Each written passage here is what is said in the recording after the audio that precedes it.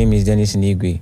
I'm a comedian. Actually, I was the one that started Mackenzie Comedy. I was an orphan. Mark was the elder brother of the house. He's a security in Kilimanjaro, GRA, Port Harcourt.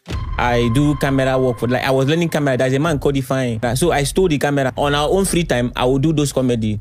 So Mark's okay, let us create a Facebook page, and I said okay. So I don't even know when it was monetized or anything. So I just keep doing this stuff. So suddenly, 2014, he bought a car.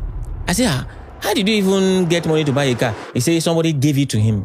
I said, okay, fine. And the thing is, I've not received 1,000 since that time, because so he started paying me like 20,000 every month. You know, we were poor, so the parents were just people staying in a bacha. And this Emanuela is just, so they don't even know the value. Nobody knows what this thing is just bringing. 2016 was the first time he gave me 50,000 naira. He said, okay, just hold this one. I know this they bring money.